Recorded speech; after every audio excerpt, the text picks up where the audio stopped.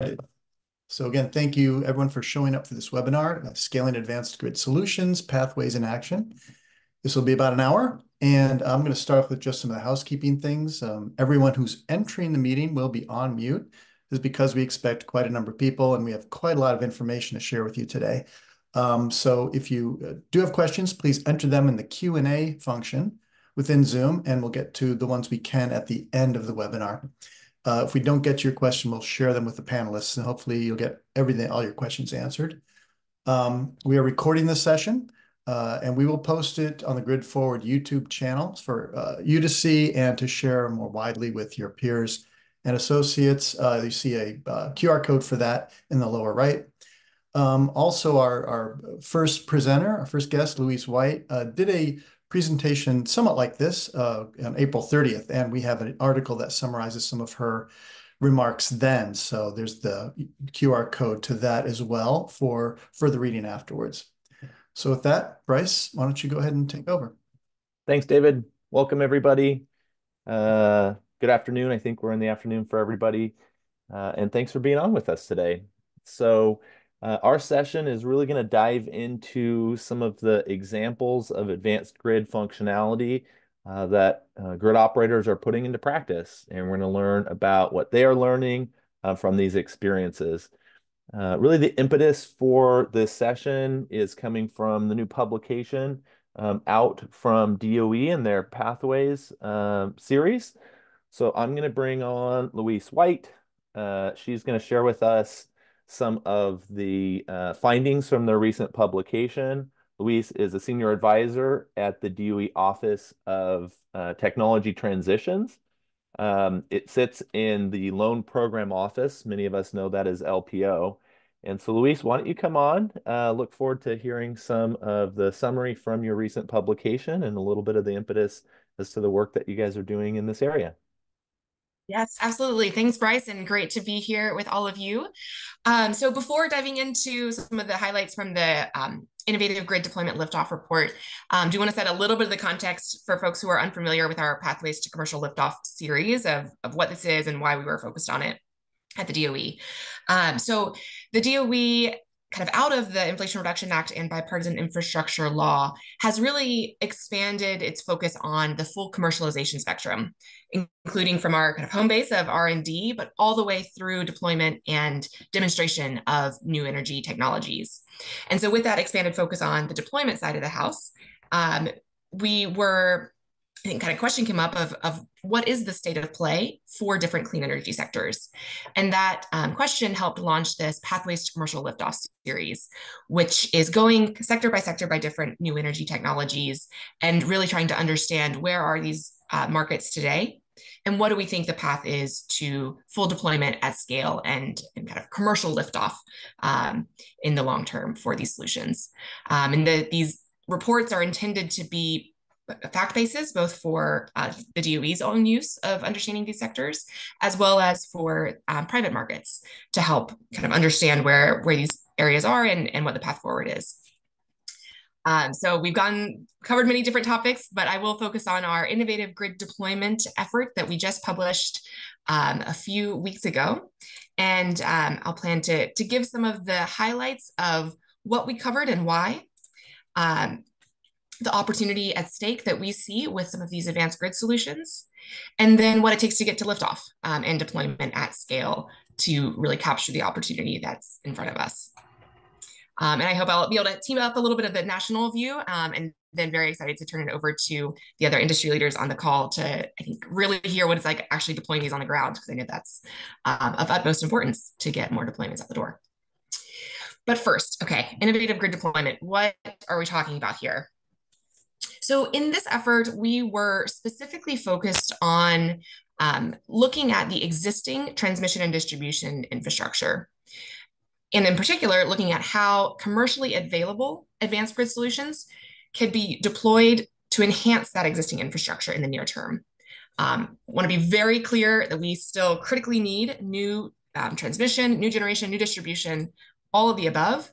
But we know it takes years to build that out. And while there are other efforts at DOE and beyond, including the FERC ruling yesterday that hopefully will help speed up new transmission efforts, we were really focused on what is the opportunity in the near term to enhance the existing grid that we've already paid for to help meet capacity, reliability, resilience needs, and really modernize the existing system to pave the way for a clean energy future. So that was our kind of primary focus here. And I think that the reason for that near-term focus likely won't be a surprise to folks on the call. But a few of the key trends that we were looking at, of course, demand growth, that we are at an inflection point where we expect to see significant demand growth in the near term with, I think, NERC projecting around 91 gigawatts to come online in the next decade. Expect that to be even higher. And while we've been anticipating load growth to happen with the NREL study cited here that was looking at potential demand growth in a variety of clean energy scenarios, we recognize that some of this load growth is happening in particular regions even quicker than expected, whether that's from onshoring manufacturing, electrification of EVs, or data centers and AI applications. I think needing solutions that can help us respond to that near-term need, which can, in leveraging the existing system to respond effectively, is critical. And while we don't just need to enhance the system to support demand, also recognizing that we have a very old grid that is going to be replaced and upgraded in the near term, with an estimated 30% of transmission and 60% of distribution lines that are operating near or above their end of life. Which is both a challenge, I think, as we think about having to replace this old system, but also an opportunity that while we're doing those replacements, can we leverage newer and more advanced grid technologies to modernize the system while we're doing this routine replacement.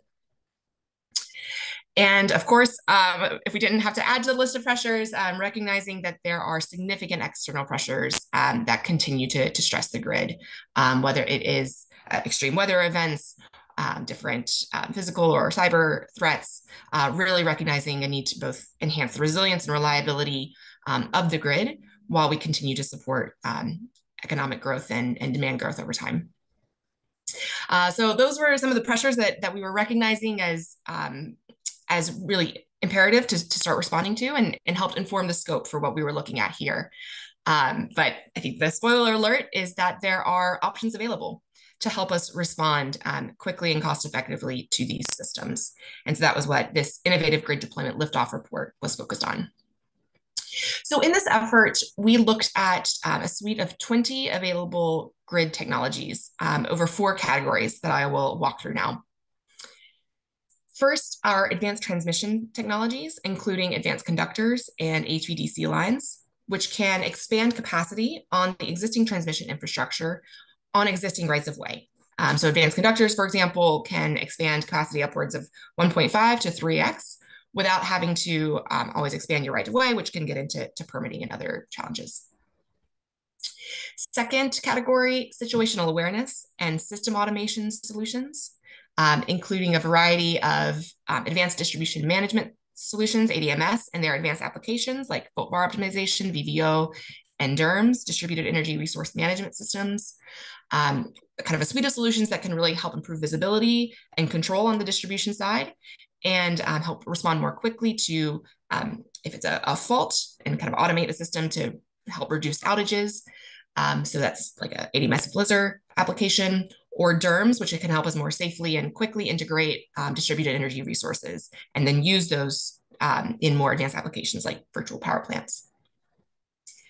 Third category, grid enhancing technologies and applications include both transmission solutions like dynamic line rating and advanced power flow control that I know we'll hear a bit more about today that can help us with these solutions kind of categorized, being able to help us use the existing system more efficiently, help us tap into either unlock capacity on the existing transmission system so that we're better utilizing and optimizing those systems.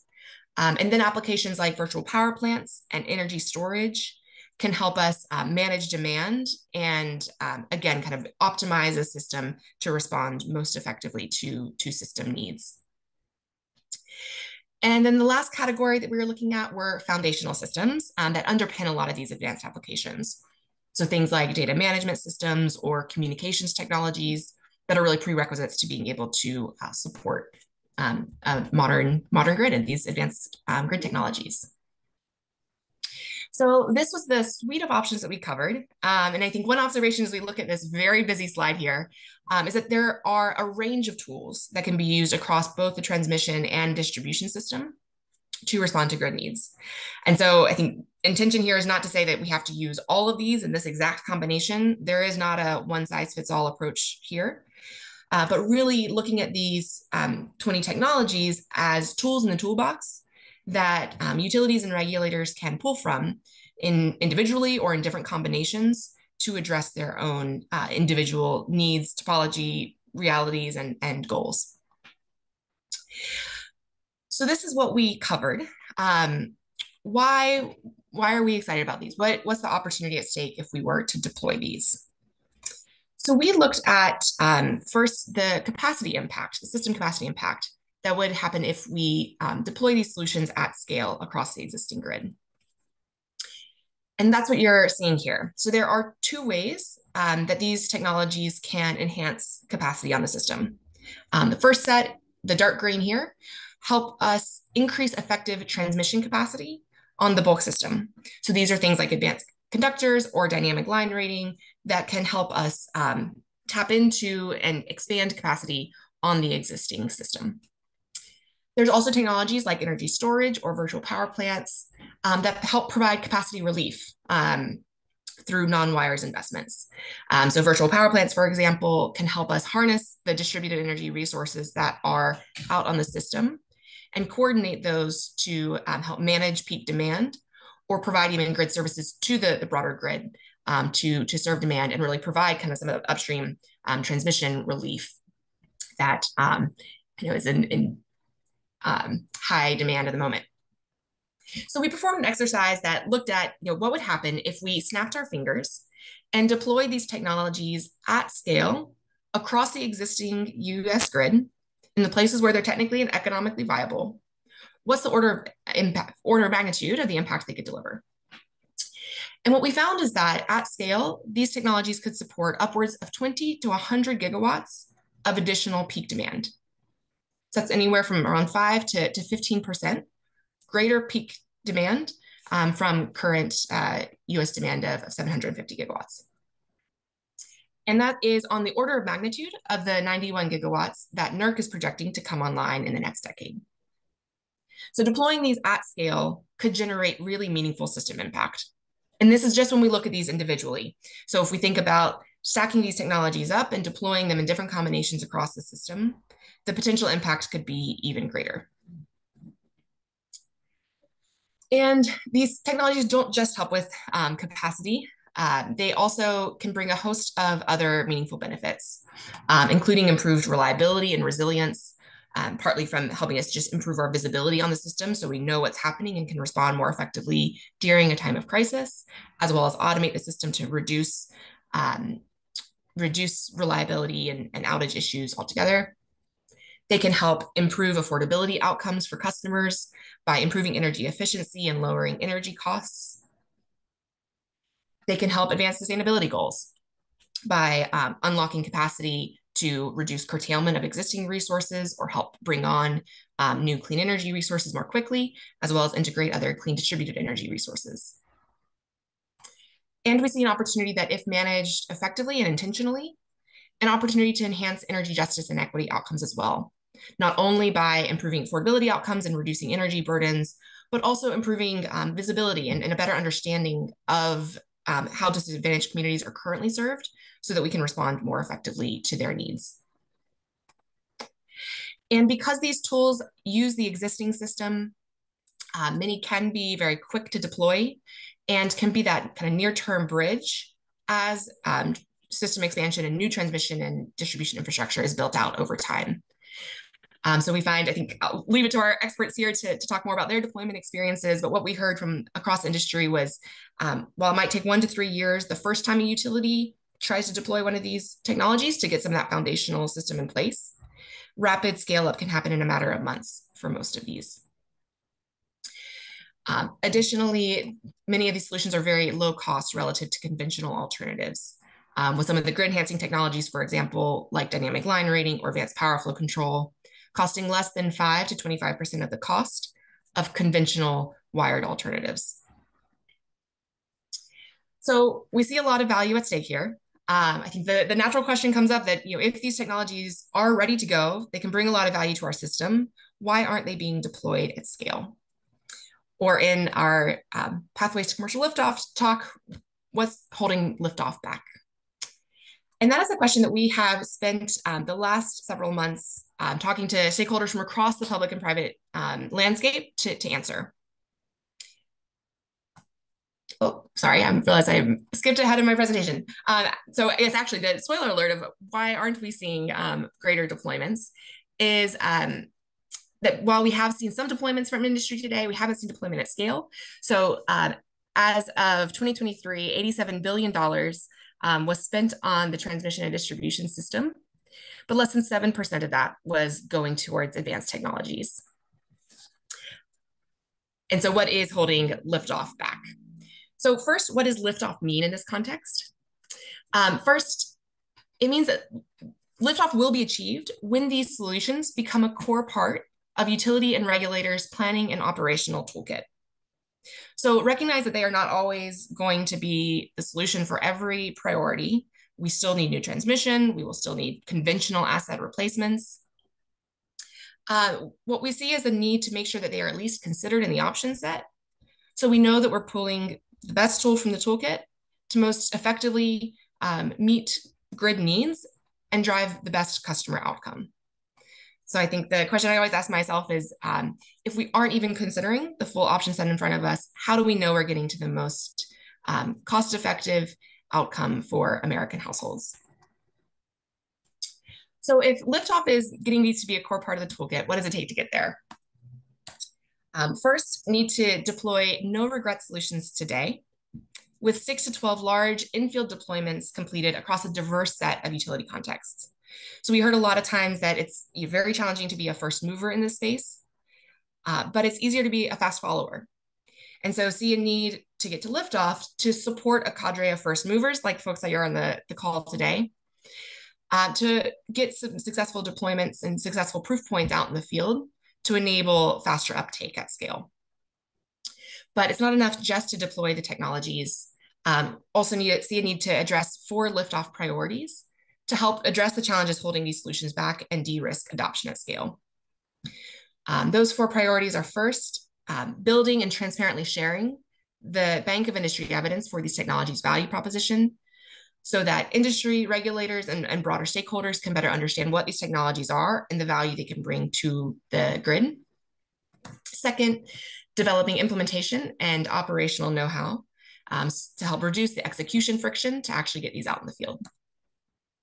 Third, refining the planning and investment case approach so that these solutions can be integrated into core planning processes and that their full benefits and costs are comprehensively and fairly evaluated to inform cost-effective investment decisions. And lastly, a need to align economic models and incentives to ensure that industry's financial incentive is sufficient to warrant the effort that it takes to deploy these technologies. But we see an opportunity because these technologies are available and use the existing system to really focus and move rapidly here and achieve liftoff and get these to be part of our core toolkit within 3 to 5 years. And last important note here before turning to a few resources to leave you with, we see an opportunity for these solutions to start being deployed without increasing costs to ratepayers, whether that is by using existing replacement investment to proactively upgrade those assets with advanced grid solutions instead of replacing kind of like for like, as is common today. Also an opportunity to develop new cost allocation mechanisms. For example, with a lot of data centers coming online, potential opportunities to develop new tariffs for data centers to pay a larger share of the cost of grid upgrades. And lastly, an opportunity to leverage federal funding and resources to support deployments and further de-risk and smooth the adoption of these. And on that note, these are a lot of resources here, so I think they'll be available in the slides afterwards, but do want to note that the DOE recognizes this is a big change. These technologies are new for many utilities in the space, and so are bringing a lot of resources to bear in a few different forms, including direct grants through the Grid Deployment Office's GRIP program that can support these types of solutions, loans and financing tools, technical assistance, as well as a variety of other technology tools and resources. So we're continuing to build and expand these, but certainly want to make sure you all know that there are resources at the federal level to help support deployments out in the field. And with that, let me wrap up with I know we've covered a lot, and I want to turn it over to our leaders in the field. My last closing thoughts here of what is it going to take for us to get to liftoff. 3 next steps to leave you with.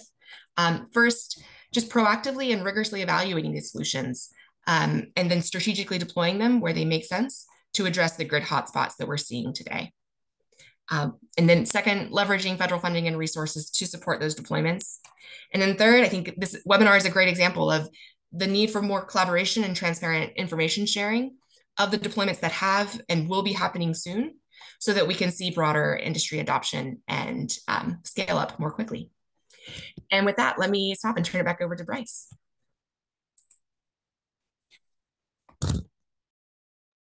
Thanks, Louise, for the overview. Easy to shout out to check out the liftoff report if you have not, and we will be sending you those links as well.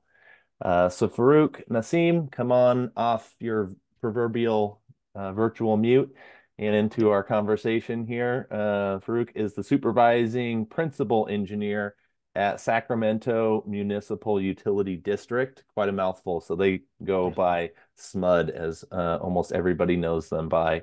SMUD, as the name alludes to, serves the greater Sacramento, California area. And they're a municipal utility. They're in my time zone here on the Pacific Coast. And over to you, Farouk. Give us some great examples of what you all are working through. Sure. Thank you, Bryce. And thank you for having me. Just a quick overview. What I'll hope to share with you all in the time I have is some of the innovative work we're doing here at SMUD through our DERMS and ADMS platform. Just some background for you. We deployed our ADMS and DERMS in 2022. And so we've been live with it for about 18 months. And really the driver for us was to kind of what Luis mentioned was, taking some of our legacy systems and finding ways to integrate them into a holistic tool that our operators in the distribution control room could use. And then also realizing that with the proliferation of distributed energy resources that we're having in SMUD, the need to start integrating those and developing tools that would be able to utilize those resources as they increase on our system. Just some numbers for you. We're seeing about 4,000 to 6,000 new PV installs. We're expecting about 1,000 battery storage systems to be installed in our system every year. We're adding about 10 to 15,000 electric vehicles. So all of those new resources, devices, let's say, we consider as potential resources for us to support our distribution grid, and then ultimately even the transmission grid as well. So that's my goal to share with you. Some of the other things, with the deployment of our ADMS and DERMS, there's a period of adjustment, refinement, improvement, and some of the things I'll share with you, evolving from an advisory mode specifically for our Flither application, transitioning it to an automatic mode, what that journey look like for us. Some of the work we're doing in our DERMS space, for example, we are currently testing some of the latest development that we've gotten from our vendor, and some of the challenges we have with being able to support and integrate disparate vendors, disparate systems, the need for standardization of protocols, and the ability to make those systems interoperable, so that we're not developing a custom solution that isn't applicable to other utilities. We'd like something that, plug and play, let's say. So next slide, please. So as part of our ADMS deployment, we We currently have our volt var control VVC system, and that application works on a violations-based mode. So based on all of the data that we're collecting from the field, the ADMS VVC application identifies violations that are occurring, whether they're voltage or VAR or power factor, and automatically corrects those. So that's what we have deployed. And again, the VVO volt var optimization is kind of the next step we are currently testing to deploy that. The goal is sometime later this year, Q3 or Q4 of 2024. Like it says there, our ADMS platform and DERMS are from OSI, Open Systems International. But part of the goal for our VVO deployment is to support reducing power losses, supporting demand reduction, and then power factor correction through our SMUD assets like our line capacitors or substation capacitors. But really the next step for us is to integrate distributed energy resources into our volt var optimization application. So utilizing whether it's resources such as synchronous generators that can modify their VARs, or utilizing DERs with smart inverters that can inject bars. So that's the testing we're doing now on some of that functionality to be able to incorporate like I mentioned, the large numbers of distributed resources that we have in our distribution system, utilize those to support our grid for the applications and examples that are listed there. So next slide, please. As far, like I mentioned, our ADMS FLISR stands for Fault Location Isolation and Service Restoration. Part of the transition we had FLISR as part of our deployment in 2022, but we left it in an advisory mode. The last 18, 19 months we've utilized to one, determine if the solutions that we're getting from our FLISR application are satisfactory to our operators, right? They're the ones with the experience. They're the ones that do this on a day-to-day basis. We want them to feel comfortable with the solutions that are being provided. So we left that FLISR in an advisory mode, and our engineers and operators worked closely together to review outages that we were seeing.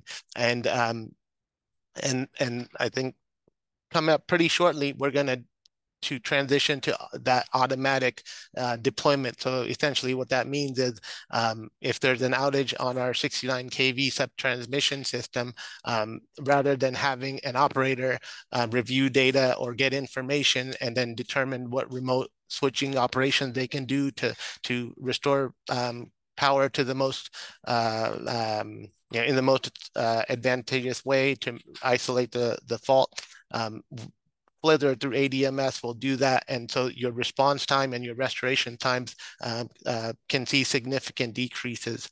And so while that's on our sub-transmission system, we made a conscious choice to do that because our sub-transmission system has a bigger bang for its buck, because that outages on that system impact far more customers than the 12 and 21 kV distribution system that we have. So that's on our roadmap to implement FLISR on those distribution circuits that we have, but our focus right now is on the 69 sub-transmission where it has a greater impact. So really some of the things that I kind of mentioned briefly already that we considered as part of this deployment to go from an advisory to an automatic mode were those working with our vendor, working with our operators, ensuring that we had equipment in the field that was working properly. That's a little bit of another reason for our delay. Was we don't want to be utilizing equipment that isn't going to give us the right information to provide solutions that will restore power and not cause problems on the system. And then lastly, like I mentioned, building trust and tweaking the software to provide that optimal solution. Next slide, please.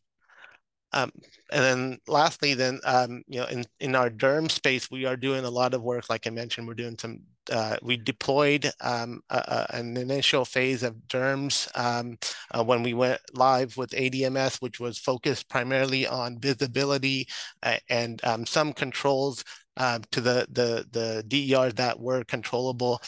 So that was the goal, was to give operators that view of where these resources are on our distribution system so they can be aware of them. It's kind of the next step in our development is to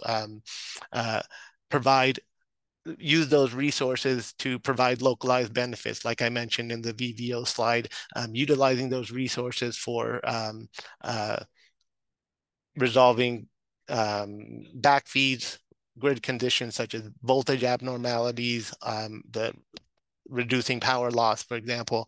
But besides that, at SMUD, we've currently got a V1G pilot. We're actively looking at EV managed charging to utilize EVs as a resource that can be deployed, whether it's through a third party or through some type of direct control. That's again some of the questions we're asking ourselves. What is that ideal solution?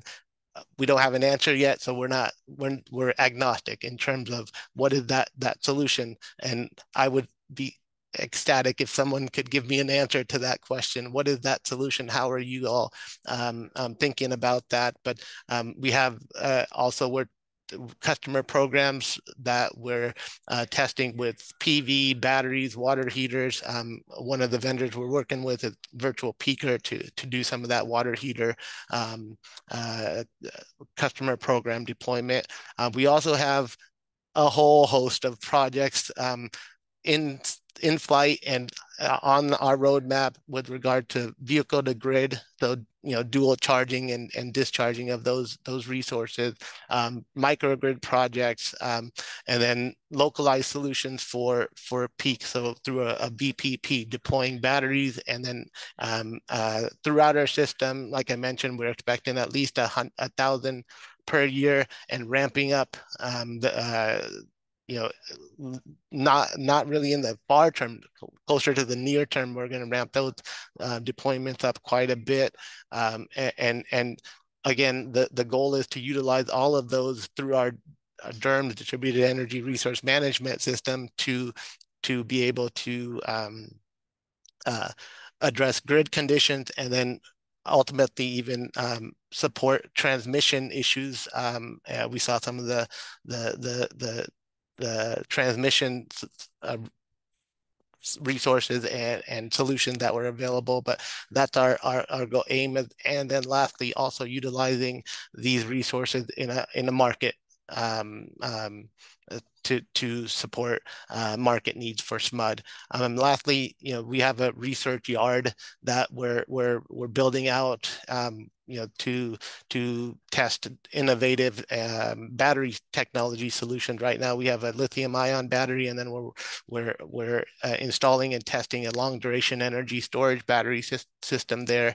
But the plan is to utilize that. So when we see new and innovative technology, we can have an area, a research yard that can help us develop, test, and then ultimately deploy those throughout our district. Fantastic. Thanks, Farouk. Thank you. Marie Steele is up next, and each of our next three will probably have you shaved down in a minute or two so we can wrap up on time here today.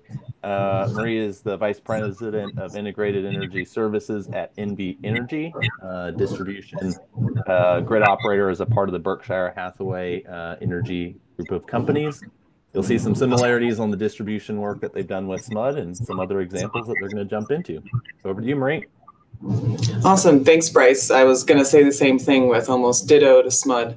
And so I'll walk through how we're looking at this from NV Energy's perspective. And give some helpful feedback on how things are approaching this, when I know sometimes it can be a little bit of anxiety inducing on hearing about what's going on the West Coast and specifically in California. Right. And so here at NV Energy, actually, we created a new group 2 years ago called the Integrated Energy Services Team, because really organizationally, to be able to transform customer solutions into a meaningful grid resource, we needed to actually be able to structure to do that. And so now we have our renewable programs, our EV programs, energy efficiency programs, our DR programs, our electrification programs, also in R&D and lab development, and then technology implementation and development, transitioning from our existing demand response management system to an advanced integrated DERMS. And so having all of that together with our integrated grid planning, and quite frankly, very fortunate to have two members of the team used to run our distribution planning. So we are always mindful of what does the grid need and what are our customer needs, and how can we make them together to bring down that cost effectiveness and advanced solutions. So organizationally, really step one, super helpful. And if you go to the next slide, making a plan, right? How do utilities look at this? How does our regulator look at this? And so NV Energy's had a distributed resource plan requirement since 2017. And so we've really evolved our learning on how we are going to integrate distributed energy resources over the past years. We infamously have the walk, jog, run framework on what we need to do to do this. And as we look at our non-wireless alternatives, as we look at how we're integrating with our different customer components, one of the biggest things actually was making our new group, right? And so how do we take our already approved customer programs and turn them into a meaningful grid resource, right? We have a lot of excess capacity, especially in Southern Nevada. And so we have this amazing opportunity to, if we can move load, right? You're relieving some of that distribution constraint, hopefully as we scale them, some of the transmission constraint, right? And so, or moving things to where we have excess renewable energy. So that takes a plan, that takes transparency with your regulator, that takes transparency with your stakeholders, right? And so how you develop these together. This one is actually our one from last year, and we are on May 31st of this month filing our next triennial IRP. So we'll have an even stronger advancement of what we thought from a year ago. Integrating federal opportunities has been hugely transformational over the past couple of years, right? How do you bring on additional funding to advance these solutions? So really, I would start with, it's easy to jump into technologies really quickly, but think about if you're organizationally set up for success, and also have a plan to be transparent about how you're going to do this. But I'll quickly just go through a couple of our use cases that we have ongoing right now in the next slide for just some of the things that we do with existing technologies. Some of the very easiest ones that you already have, right? I think everybody from a grid operator and a utility has energy efficiency programs, right? And so where if you have grid constraints, geo-targeting your marketing to your programs just there is very simple, right? Doesn't take a whole lot of integration. We've matured, right, that thought of how we can actually do locational dispatch of our demand response technologies. So we've had a very long-standing air conditioning program, right? But we also have direct load control. And so we've started in 2019 doing local dispatch for operational issues, not just economic issues. And so providing that for our operations team on substations when they're having grid constraint events, right? So that locational dispatch of demand response technologies, we're really excited to be able to expand that to more technologies going forward. Another one that we're working on is using transit and school bus batteries as a grid resource, right? Programs we're already doing, we're providing incentives for the batteries. And hopefully when I think of that one scaling in Southern Nevada, it's one school district and 2,000 school buses across 5 fleet yards, right? I think when you think of that, that can be pretty amazing if we can figure out that capacity, and it's quite frankly larger than a power plant in school bus batteries for the summer is something we're really excited to figure out. And then another one that we're working on, which actually is a DOE grant, is energy storage as a service, our grid services grant. So using actually distribution level batteries at substations to provide solutions as storage shares to customers as we think about how we have a gigawatt of net metering, right? Providing additional battery solutions for for our NEM customers. And so those are just a couple of things that we're thinking about, hopefully providing some ideas for folks on the call today. And I appreciate the opportunity, Bryce. Excellent. Thanks, Marie. We're going to pivot. Maybe we'll think about it going up grid. Upstream might be a little bit more familiar to us thinking about it that way.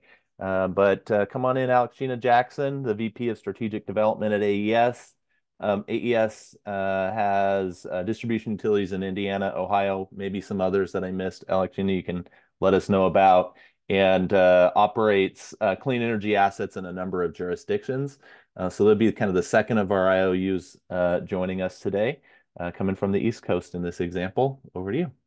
Thanks, Bryce. And I'll move through the slides, the first few slides pretty quickly, and then spend the bulk of my time towards the end of the deck. But really quick context setting, you're right, Bryce. We have both utilities at AES as well as clean energy development, owning and operating. We're in 14 countries, but my comments will really focus on the US because that is our fastest area of growth.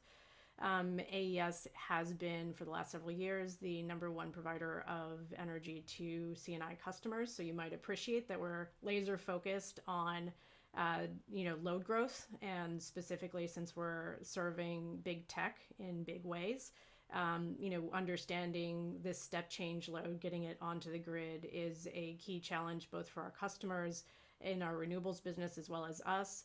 And then in our utilities, those same step change loads are coming into our utility footprint and needing service, and we're very interested in serving them while maintaining excellent service to all of our grid customers and ensuring equity in the grid transformation. So if you move to the next slide, this means that not only do we need more energy, but we need more infrastructure to serve that energy up to our customers. So that's really what the first line on here lays out clearly. We need a lot of additional transmission capacity. And that capacity is, enhanced or sort of as a cycle here impacted by the images at the bottom. As we see changes in the system around the location of energy consumption production, that we're now increasingly aware that our production of energy, consumption of energy, and even transmission of energy is dynamic as we are stressed by our existing constraints around planning and interconnection and trying to solve those. As we're adding new technologies into the grid to improve our carrying capacity, these can all improve, but also demand additional capabilities within the transmission system. So that's a bit of the context setting for how and why AES is focusing on these issues so closely. In the next slide, you'll see that we're thinking about how do we reduce the call on the transmission system if it is a source of bottleneck, which we believe it to be. Here are 3 things that we're considering. Co-location of assets. So for example, how do we call less on the transmission system? By delivering energy directly to customers where that is a good solution. On the other side, you see the word flattened. The idea there is how might we actually optimize our use of energy within the distribution system such that we are calling again less on the transmission system for those big peaks. If we make our load curves from the distribution system less peaky, more predictable, we may be able to better use our transmission system because we feel more confident in what the demand on the resource is going to be. We hold back less reserve in the system, and we serve it up with greater efficiency. So there's your central box on this slide, the efficiency box. And that's where I'm going to dig in deeper on the next slide. So as we think about efficiency at AES, there are a number of solutions that we would put in the Grid Enhancing Technologies box, or GETS. And you'll see in the headline there, we think of them both alone and combined, as Louise was mentioning. One thing that's not on this slide that is certainly a solution we think to transmission capacity is advanced conductors. It's not on here because we see it as an additional solution for wires, and these are technologies that enhance the wires. So left to right, certainly storage is transmission, not one that is always within the 3 core grid enhancing technologies, but one, obviously, AES is very pro storage. In addition, as you saw Louise's slides, a great source of value for grid enhancing. You then go through advanced power flow control, dynamic line rating, topology optimization, the classic trio of GETS on here. You might think of them both as visualization technologies as well as control technologies. And so we add another category at the end of this slide, visualization and control, that not only references sort of the way dynamic line rating can help you see the grid that's already in place, and how the other gets named can help you control the power flows on the grid. But in fact, we believe that there are platforms that are in progress and will have great impact on the grid that help you combine that visualization of both assets and power flows, as well as the ability to optimally control the grid to provide a full solution set where all of these tools in this toolbox will be able to be used to their optimal ability. So if we dig in on DLR, we can move to the next slide. And I'll talk to you a little bit about AES's recent deployment in our utilities, both Indiana and Ohio, of 42 sensors, and we selected very specifically 5 strategic lines for their impact to benefit our customers. So you'll see on the right-hand side of the slide some of the benefits that we considered. There are more, and I will recommend to you our case study for a table that's in there that says specifically what is the grid impact and benefit that we saw for each line, as well as the customer benefit. But on the left-hand side, you see what I've numbered as lesson 1 here, which is as we deployed dynamic line rating onto a very specific 345 kV line in our system, we saw great impact, right? A great visibility into additional headroom that was on the line. Now, I'll make sure you understand that this is 6 months of data, and this 6 months of data relates to cooler times of the year. If you're familiar with dynamic line rating, which is effectively visualizing the carrying capacity of the transmission line, in other words, how much can the conductor provide energy transmission, cooler weather is often beneficial, right, to that, as well as wind flowing across the conductor. Those things allow the line to carry more energy. So I make sure to be clear on that because these are big numbers, right? 61% additional headroom made visible through dynamic line rating is a big number. 23% over ambient adjusted ratings. We call that out specifically because there is a question in the market. Is DLR really needed if you already have ambient adjusted? And we find that yes, wind is extremely impactful, and DLR adds in wind as a component when calculating line rating. You'll see below those big numbers, the savings, right? So we found that in our deployment, we could deploy DLR for around $45,000 per mile. And what you have here is 20 years of SaaS fees.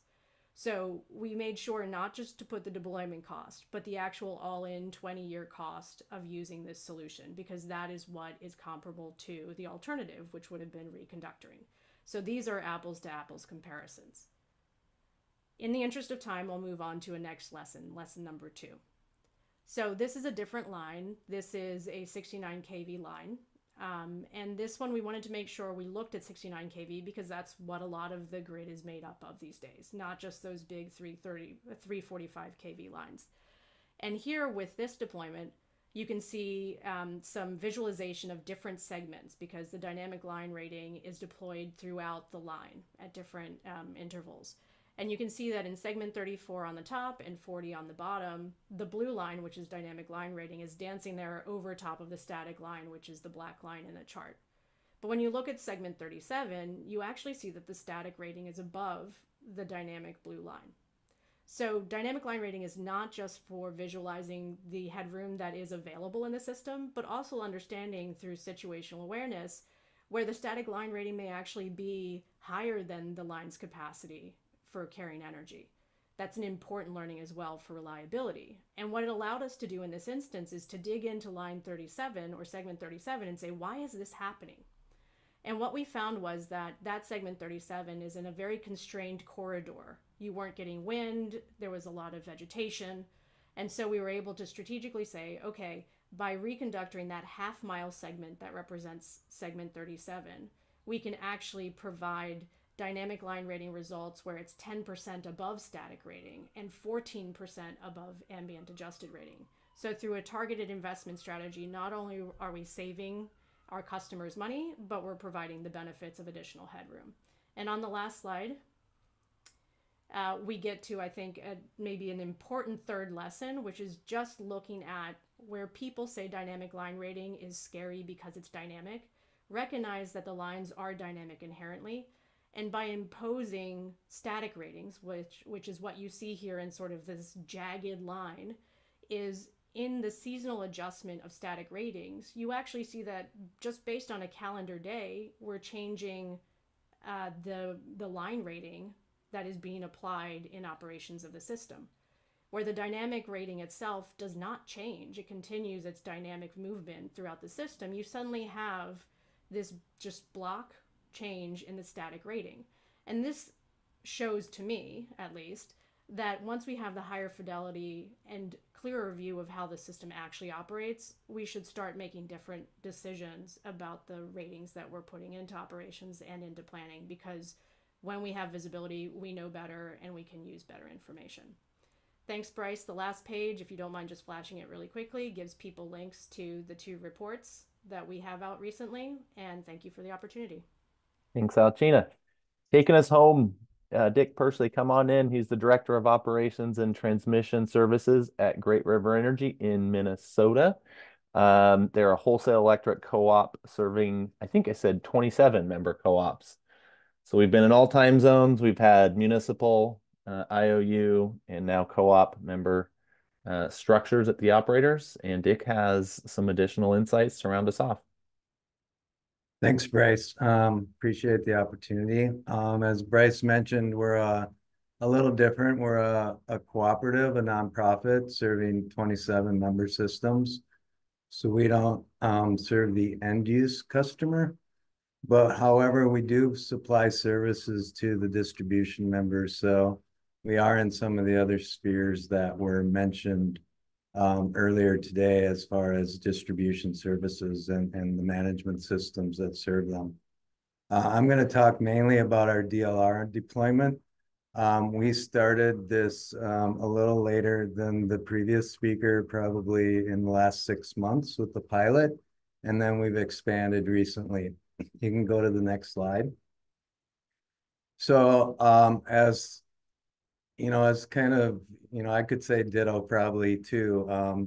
Some of the benefits, our focus was really on congestion costs, because market congestion is big. The new kind of what the regulators are really focused on, especially in Minnesota and in other places in the MISO market. And with that, we looked for opportunities to lower some of those congestion costs, especially with some of the more movement of power across Minnesota with some recent retirements that we've had. And being a wind-rich area, North Dakota, South Dakota, Western Minnesota, that can have it can vary greatly through the course of the day or the course of the week, depending on conditions. So we really wanted to look at those specific facilities that utilizing some specific market congestion software, modeling software, where we could get the most bang for our buck by this deployment, because we are somewhat resource limited by being a nonprofit.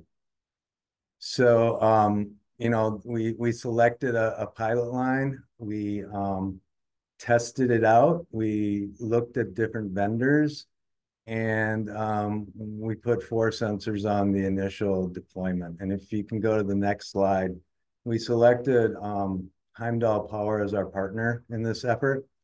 And they're a technology company headquartered in Oslo. They recently came on site to visit us, and we kicked off after the pilot a more extensive deployment where we purchased 52 sensors from them, covering 8 different line segments that we had identified.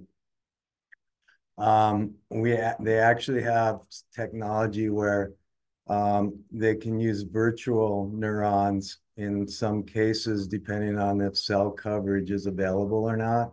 So we have a couple of facilities that we're going to test that out, their virtual option, which doesn't give you the full benefit, but it provides a kind of I would say, a medium endpoint between AAR technology and the full-scale DER deployment.